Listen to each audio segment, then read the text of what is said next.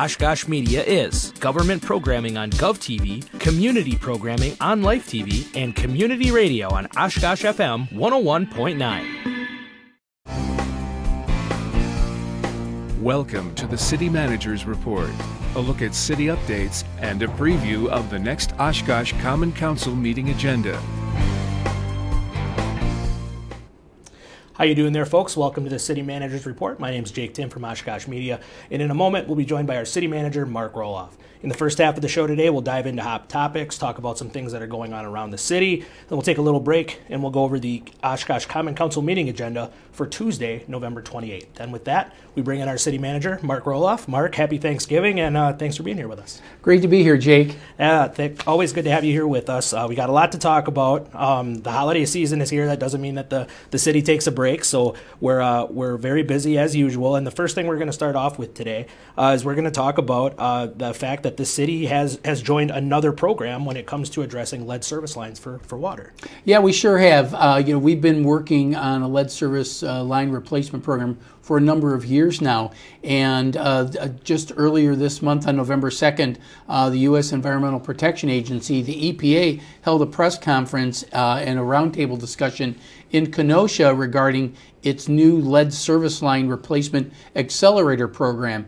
And this is really designed for communities that need some additional assistance to meet regulatory requirements with the EPA's lead and copper rule. And a lot of people, kind of take for granted, but we are one of the oldest cities in the state of Wisconsin, so we have more lead service lines, than a lot of other cities. When you think of all the pre-1960 construction, that pretty much says that we've got lead service lines. So the video you see here is when we were starting to replace a lot of those lead service lines. And the idea behind this program is the ultimate goal of removing all lead piping in the drinking water supply. And so the first step is really to identify what material each service line is made of, and we actually have to have that done by October of next year. So we really got to get on the ball on that and let the public know about it, which is why we're talking about it so often. But we were selected as one of 10 communities in the state to be included in this initiative. So we're real happy that we're going to be able to do this. But we know there's a lot of interest in this program. So if you want to get your service line checked, there's the number, 920-232-5336, or you can always check OshkoshWater.com or the Oshkosh Water Survey link here. Yeah, you mentioned that website, OshkoshWater.com. That'll take you to the city website and give you more information on the lead service line replacement program. You can schedule that inspection. You can get a hold of the folks that can help you out and point you in the right direction. So check out the city website at that link. Again, that's OshkoshWater.com.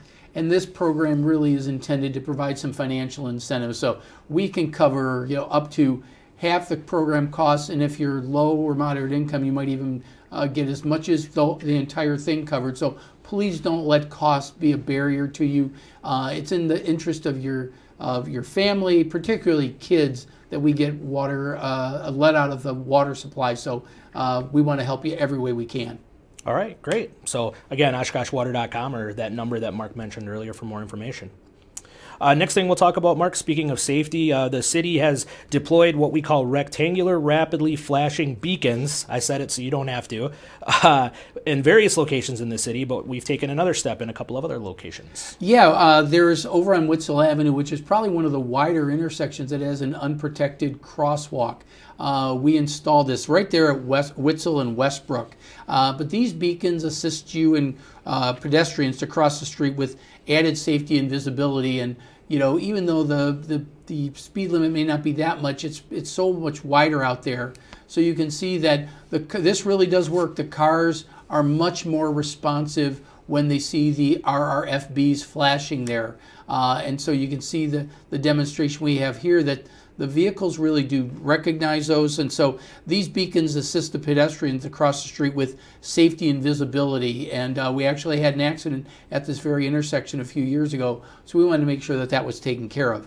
And then we also partnered with Lourdes High School. They had wanted one on Jocelyn Street, which isn't a very high traffic intersection, but for the folks at Lourdes, they felt it was important enough, so they funded the equipment itself, and our folks did all the installation at no cost. So we were able to get another one there over on Jocelyn, which should help pedestrians in that area as well. Great partnership there, and just helping to keep pedestrians safe throughout the city.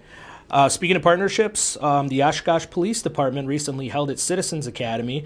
16 community members participated in the program, and tell us a little bit more about that. Well, it's a 6-week program that actually has been sort of on the back burner for a couple of years, partially due to COVID, partially due to we'd gone through a lot of people that were interested. But now there's a whole new generation of people interested in learning more about the Oshkosh Police Department. So this is a program where you can get hands-on experience in a whole variety of areas in the police service, including SWAT, our drone operations, crisis negotiations, as well as learning about the Oshkosh Auxiliary Police. So one of the highlights of the Academy is the ride along with an officer, and that gives our participants an up-close and personal look at the life of an officer on the job. So we're going to continue to have this program. It's been very well received. You can see the different situations that we expose our participants in there. So if you're interested, please contact the Oshkosh Police Department. They'll put you on the list for the next time we run the Academy, and I think they're going to try to run it once or even twice a year. So we certainly want people to learn more about the police department, and this is a great way to do it. Yeah, great opportunity to get educated on everything our police department does in the community. So moving on, we'll move on to the fire department, Mark. The Food and Toy Drive, the annual Oshkosh Fire Department Food and Toy Drive. It's that time of year, and they've announced their dates for this year. Yeah, you sure can. We're shifting gears into holiday season, and our fire department sponsors the Food and Toy Drive, and you can see that here are some of the dates that are up there. It's really about donating non-perishable food, unwrapped toys, wrapping paper, cash. It's those things that will be donated to the Salvation Army and distributed through their distribution program, and as well as the monetary donations that the firefighters will accept. They'll give that to the Oshkosh Firefighters Charitable Trust, and there's also a scholarship program, Gary Kasubi scholarship program, that they use for people that are interested in fire service. So once again, we operate out of the different stations, and so you saw some of the locations that'll be there. And if you're if you're in the neighborhood of that fire station, then we'll be walking the streets out there. And again, the routes begin at 5 p.m. and they're going to be starting on Wednesday, November 29th, and then in December 4th, which is a Monday, that'll be out of Station 15, which is downtown, just near North Side. Thursday, December 7th at Station 16, that's West Side. And December 11th, Station 19 and 17, that's pretty much the North Side. And then Station 18 on December 12th, that's just east of Bowen Street, so sort of the east-northeast side. So we got all the stations covered, and we're so proud of our fire department. Our fire department personnel volunteer their time to do this, and they bring their kids along, and there's some wonderful stories that I've seen over the years. They've dragged me out on the street a few times to check it out, and it's a wonderful cause, and I think it demonstrates that our firefighters, while they're public servants in terms of public safety, they care about this community deeply, and this is just one way that they can give back, and they do this all the time. There's so many other things that they do, but we really highlight it when we talk about the Food and Toy Drive. So kudos to those folks for volunteering their time for a very good cause. Yeah, fantastic effort by our Oshkosh Fire Department. If you want to see routes, maps, where these are taking place, you heard Mark list off where the stations were, but if you want to see the routes and maps and where they'll be, you can follow and like OFD Food and Toy Drive on Facebook and Instagram, so check that out. All right, we're in the holiday spirit, Mark, so we'll move on. There's some big news. It's not news necessarily for Oshkosh Celebration of Lights, but believe it or not, they'll be open while this show is on the air. Yes, they sure will. Celebration of Lights opens Friday, November 24th. For this year, it's going to be at a new location. It's going to be over on the EAA grounds. This is the 22nd annual event, and because of the archaeological work being done at Menominee Park, the road's not open, folks, so don't drive over there. You'll just be disappointed. It's going to be over at the EAA grounds, and so we want to make sure that you know where it's at. If you're a regular EAA goer, you're probably, for the fly-in, you're probably very familiar with it, but the entrance is off of Poberezny Road where the AirVenture Camping is located. If you really want to know where to punch it in on your GPS, it's 1858. It's pronounced Neuntuffel, but look at the spelling. So we put there right there to punch into your GPS, and that'll get you right there. You know, once you start seeing the lines of cars, you'll know you're in the right place. For this year, the price per car is $20. It's only $15 if you bring a hygiene or food item to donate. So that's something that is pretty much the same as in prior years. Similar, they do not allow attendees to walk through. It's drive-through, as it is over at Menominee Park. And there's also that horse-pulled wagon ride that they offer to folks that may want that outdoor experience, if that's what you're into. And of course, our friends at Oshkosh Media are going to be playing their music on FM 101.9 to provide that holiday music background for everything. That's right. That music starts this weekend as well on Oshkosh FM 101.9. So if you're enjoying Celebration of Lights, or if you're just in the car doing your holiday shopping or anything kind of bopping around town, please do tune in Oshkosh FM 101.9. And if you want more information on Celebration of Lights, that website is oshkoshcol.org, or look for Oshkosh Celebration of Lights on Facebook. And it's a great volunteer program. Everybody who does Celebration of Lights, they are all volunteers. And it really says something about our community that they're so, they love our community so much that they want the families to enjoy the holidays. And so I want to thank the Celebration of Light folks and thank them for their patience. And, you know, they moved on a dime to get it moved over to the EAA grounds. I want to thank EAA, Jack Pelton, their CEO. I just chatted with him briefly just the other day, and they were more than happy to be able to accommodate this. And hopefully we'll be able to have it right back in Menominee Park next year. It's always recognized as one of the best light displays in the state. They had to find a new home this year, but they're keeping it going, so good to see. All right, we've talked about the fun stuff and the happy stuff for the holiday season. Now let's talk about snow.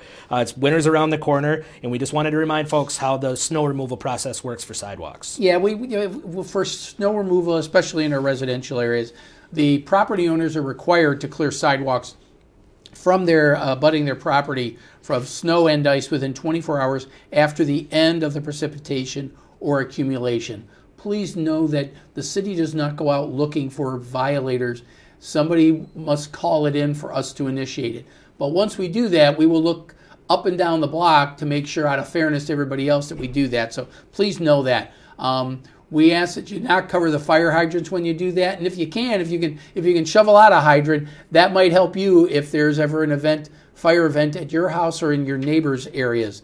The snow removal does require all the handicap ramps and the crosswalk accesses which are adjacent to your property. I live on a corner. I know what it is, so I know what everybody goes through, and that's part of what our laws are. We also ask, in addition to not covering the fire hydrants, please don't throw the snow back into the street. You're really just creating a vicious cycle that you don't want to start. So, and then we just ask you also to be mindful of keeping stormwater inlets clear of snow if you want to get out there and do that. That helps drain things faster, which prevents big puddles and all those nasty things that when we start thawing, I say when we start thawing, it'll just make the thawing process and much easier, and it'll minimize flooding out there. So, and here's the tough part.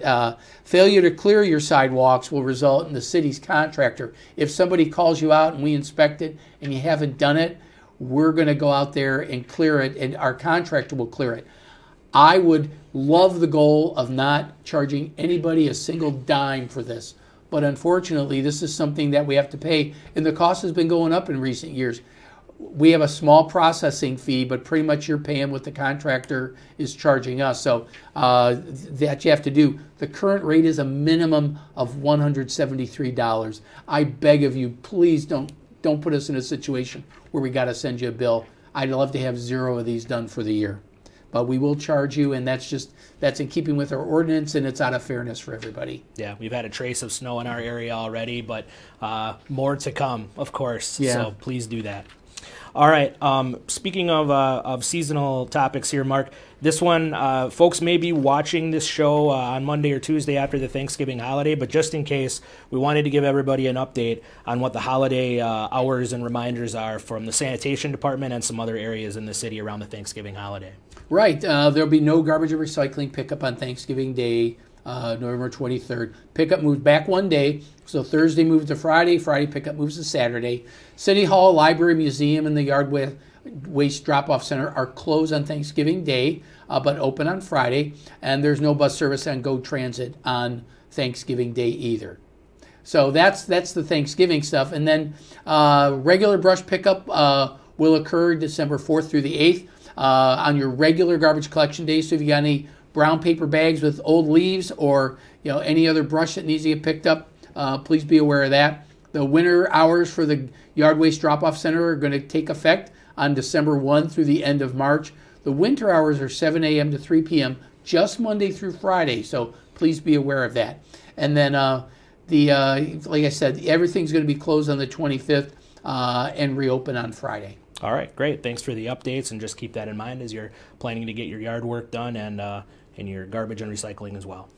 One more update before we take a break here, Mark. Something nice to end on a happy note here. The Downtown Oshkosh Holiday Parade is coming up on Thursday, November 30th. It sure is. There's going to be live music and the tree lighting in the Opera House Square from 5 to 6 p.m. And then there's a new event this year called the Jolly Jog, where there'll be some folks running the course of the parade itself. So the parade won't actually start until about 6:30 p.m. and that begins at North Main and CP, heads north to North Main and Irving. So this year's parade theme is the Nutcracker, which we're real excited about. Kind of cross plugs with everything going on over at the Payne Arts Center. And you can watch for televised coverage later on Oshkosh Media Life TV. Yeah. It'll be on Life TV. That's Spectrum Cable Channel 2, and it's always one of our most watched programs of the year, Mark, so we love that folks tune in and check that out. It'll be on the YouTube channel as well. Oshkosh Media Life TV also available on Roku, Amazon Fire TV, Apple TV, all the places you can find us. I think that's it for this part of the show, huh? Yeah, it went like a flash. That's it for the first half there, Mark. So we're going to take a quick break, and when we come back, we will discuss some items from the Oshkosh Common Council meeting agenda from Tuesday, November 28th, and we'll be right back.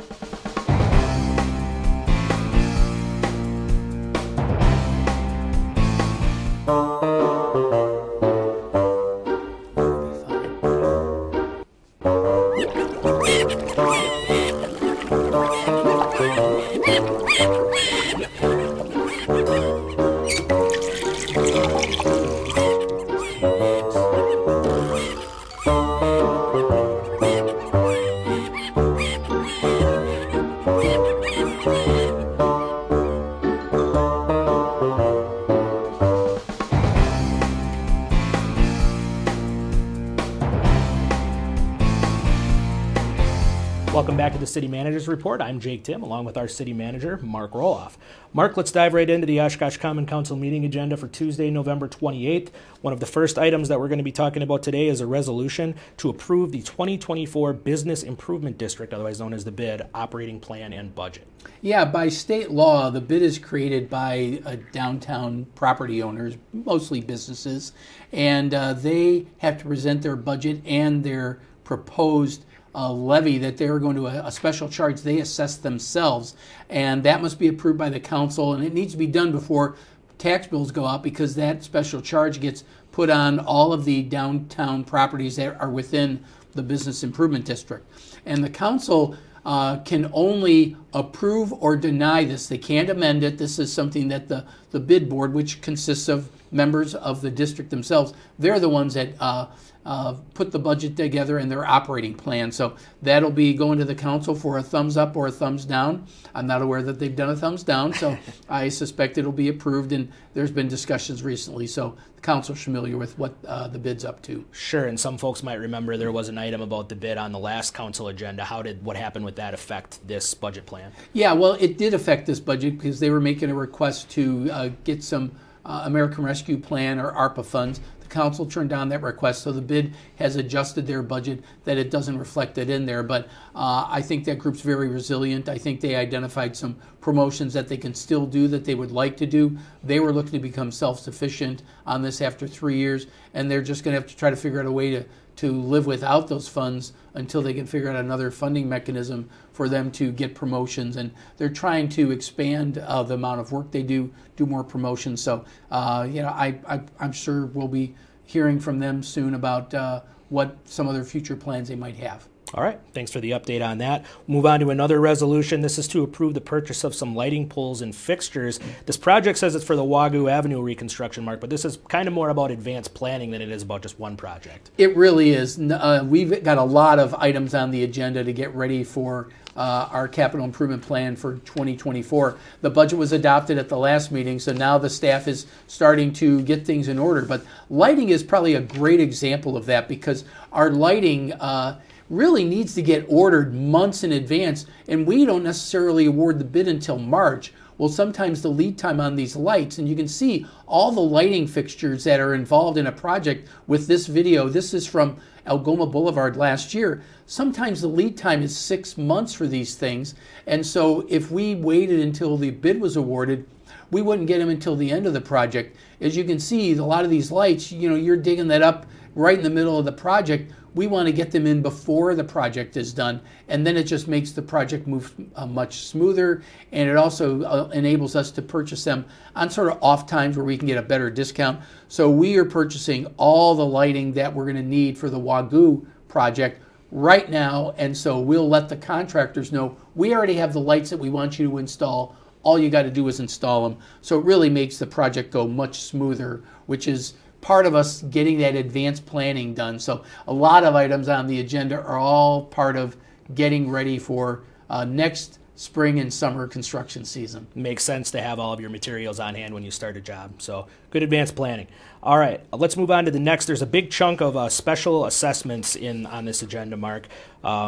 Several resolutions approving initial resolutions for special assessments in a bunch of different areas of the city. Right. Well, the council is still, deciding what to do with special assessments. So we have to plan in advance, and so we do these initial resolutions to tell people you might be subject to special assessments. And so this is part of our process of getting our streets redone, and we've got several projects that we're looking at for 2024. I'm just going to highlight a few of them. Wagoo Avenue, which I know a lot of people on the near north side are very pleased to see that. This is going to be from North Main Street to Mill Street, pretty much. There'll be cross streets done and things like that, but that's really the crux of it. And Wagoo, as you know, is pretty rough street, so long overdue, and we've got some ancient utilities down there, more than 100 years old, so Wagoo is long overdue, and we're pleased to do that one.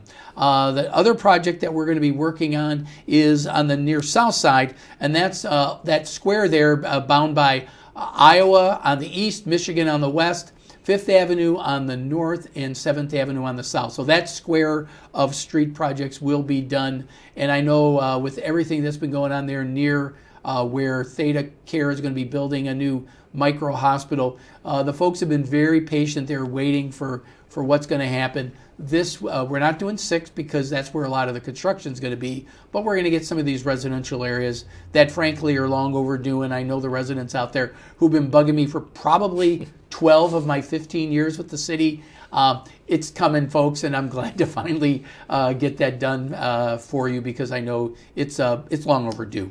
And then lastly, Cherry Street. This is just north of the university. Cherry Street from Irving up to New York kind of parallels some of the work we did there on McKinley this past year. But Cherry Street is another one that's in pretty rough shape. We're going to be doing some of the cross streets there, but it's really going to be about Cherry Street, and you'll see that disruption coming to that neighborhood come summer of 2024. So those are the big ones that we got planned for next year. And again, we do comprehensive utilities, so water, sanitary sewer, storm sewer, as well as the street itself. So all of them need to get done, and they're all long overdue. Yeah, and you can check out the city's website. We have an interactive map there on what projects are being done as far as road projects go. So check that out if you want to see more about these projects or the streets in your neighborhood. We'll move on to the next resolution, Mark. This one is intergovernmental collaboration between the city and the county for hazmat response services. We are very proud of our fire department. They are the regional hazardous material response agency. So the state gives us a little bit of money, and in return we provide this service to anyone in our region when there's a hazmat call. This is an example of some of the training we do to prepare for these things, because you never know when they're going to happen, and our folks need to be ready. So we're very pleased with the intergovernmental agreement we have with Winnebago County, and we're happy to provide this service. And the state makes us whole on the costs we have. All right, great. Thanks for the update on that. Next, under new ordinances, we've got an ordinance to cancel the December 26, 2023 meeting, and this is just something that the council traditionally does every year. Yeah, we've been doing this routinely probably for about 10 years now, where we it's so close to the Christmas holidays, and either a council member or a staff member will either be off or out of town, so we just cancel the meeting. This has to be 2 readings, so you'll see this on the next agenda as well, but just please note that our last meeting of the year will be December 12th. All right, understood. And as always, you can catch that December 12th meeting on GovTV here from Oshkosh Media. We'll move on now to new resolutions, Mark. There is a resolution that is opposing legislation that would subject municipal stormwater utilities to regulation by the Public Service Commission of Wisconsin. So what is this all about? Well, I know that there are a lot of people who are genuinely concerned about our stormwater rates, and I would say that when I was hired by the city in 2008, the council gave me a clear mandate. I got hired immediately after those terrible storms in 2008. And since that time, we have put in a number of stormwater facilities to address the flooding that we've had throughout the city. And the council has had to raise our rates quite significantly to get all these projects done. Unfortunately, there's some belief that having the stormwater rates regulated by a state agency is better than having your local elected officials set those rates. And I think our council recognizes the significant responsibility they have. They're not willy-nilly increasing rates. They're doing it based on getting all of these projects done which address flooding throughout the city. Unfortunately, and some of our local state representatives have introduced this legislation. I would respectfully disagree with them. My experience from my years doing this is that generally when the Public Service Commission looks at the rates, they will increase the rates greater than we would ourselves. So I think it's a bad idea, and I would encourage people after the council adopts this to contact your state representative and let them know that you were against this. Senator Fine and Assembly Member Schra have introduced this legislation, and I think they need to know about this. Former Mayor Palmieri, who's now our state assembly representative, is aware of this, and I've explained this to her, and she understands it. All right, great. Well, thank you for the details on that. And the last thing we're going to talk about under new resolutions, Mark, is the item to approve a resolution for the city of Oshkosh to officially join the Wisconsin Local Government Climate Coalition. So what is this organization, and what is it that their mission is? Well, I'm going to start and first thank the Sustainability Advisory Board. They've adopted their sustainability plan, which was approved by the council, and part of it is to be more engaged in statewide efforts. And so the Wisconsin Local Government Climate Coalition really is local governments working together to assist reaching some of the state's goals. And some of the goals are to retire coal plants by 2040 and the state to be carbon free by 2050. Those are some ambitious goals, and part of the purpose of this group is to make sure that we're aware of these things, doing everything we can in public education, and looking at best practices to help reduce our carbon footprint. We certainly want to do that, and that's a challenge. These goals, you just don't snap your fingers and get it done. They take a lot of planning, and I think the Sustainability Advisory Board wants us to get ahead of it and work with other local governments to share ideas and best practices on how we can do that. So we've got about 17 years to beat the first goal and 27 for the other. So we've got time, but the clock's ticking on us. Yeah, time to get to work on that. All right. Well, Mark, I think that's all the time we have for today. So as always, thank you for being with us. Happy holidays. And I don't always get to sit in this chair, so thanks for making it easy on me. Well, happy Thanksgiving to you and everybody out there. Have a great Thanksgiving and a holiday season as well. All right, thanks, Mark. And thank you for watching. Once again, that Common Council meeting that's coming up is on Tuesday, November 28th. That is at 6 p.m. You can watch it live here on GovTV. That's Spectrum Cable Channel 10. You can watch it online on oshkoshmedia.org, or you can stream it live for free on the Oshkosh Media channel on Roku, Amazon Fire TV, or Apple TV. Listen to it on Oshkosh FM 101.9 or on the TuneIn radio app for your mobile devices. And as always, make sure you follow Oshkosh Media and the City of Oshkosh Government page on Facebook. Thanks again for joining us on your City Managers Report, and we'll see you next time.